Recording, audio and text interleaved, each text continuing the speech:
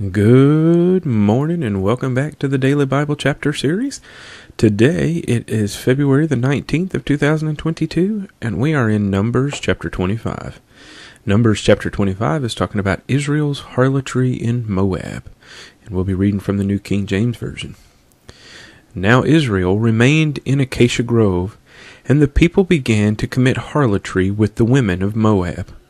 They invited the people to the sacrifices of their gods, and the people ate and bowed down to their gods. So Israel was joined to Baal of Peor, and the anger of the Lord was aroused against Israel.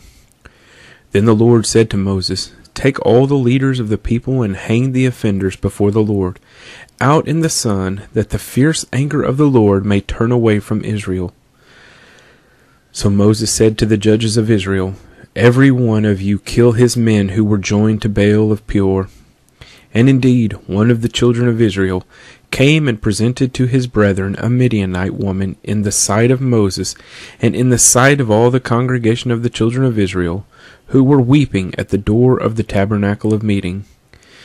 Now when Phinehas the son of Eleazar, the son of Aaron the priest, saw it, he rose from among the congregation and took a javelin in his hand.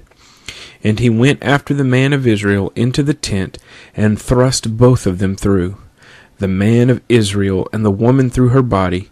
So the plague was stopped among the children of Israel, and those who died in the plague were 24,000. Then the Lord spoke to Moses, saying, "Phinehas the son of Eleazar, the son of Aaron the priest, has turned back my wrath from the children of Israel, because he was zealous with my zeal among them, so that I did not consume the children of Israel in my zeal. Therefore say, Behold, I give to him my covenant of peace, and it shall be to him and his descendants after him a covenant of an everlasting priesthood, because he was zealous for his God, and made atonement for the children of Israel." Now the name of the Israelite who was killed with the Midianite woman, was Zimri, the son of Salu, a leader of a father's house among the Simeonites. And the name of the Midianite woman who was killed was Cosbi, the daughter of Zur. He was head of the people of a father's house in Midian. Then the Lord spoke to Moses, saying, "Harass the Midianites and attack them, for they harassed you with their schemes by which they seduced you in the matter of Peor and in the matter of Cosbi, the daughter of a leader of Midian, their sister, who was killed in the day of the plague because of Peor." Numbers chapter 25. It's a very short chapter today, but as I read through that, I can't help but think about, our nation, America, and I believe that America was founded on, Christian principles. I think if you, look at the early documents, it seems to be set up that way, or with that intention. But in many ways, I feel like our nation has, let's say, play the harlot. We've, tied ourselves to what would be the equivalent here of Baal of Peor.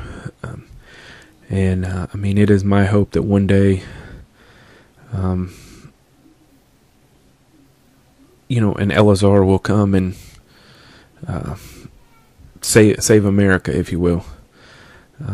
That, or maybe Jesus will come take us away. So anyway, that's kind of what I was thinking about as I was reading through here. Like, what happened here, I feel like, is still happening in the world. We're not doing anything differently than has been done, and it's like Satan only knows the same tricks, and so he keeps doing them generation after generation after generation. The other thing that I think about when I read some of these things is like, let me find I think it's verse 7 through 9, I think.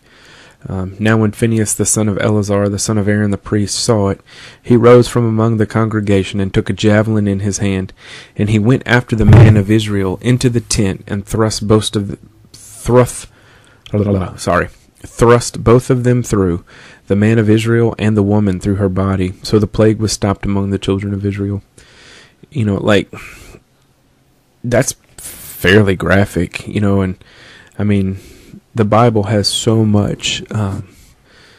It's got a lot of death, a lot of destruction, adultery. Just if you stop and read through it, there's so much of what we have in America is still in the Bible, and what we have in the world really is still here. So again, it kind of goes back to what I was talking about before. Like, we're not doing anything new. Satan's still playing the same tricks on us, and we're still falling for him. So anyway, that's my thoughts for the day. Thanks for joining me today, and I hope you'll join me tomorrow for Numbers 26.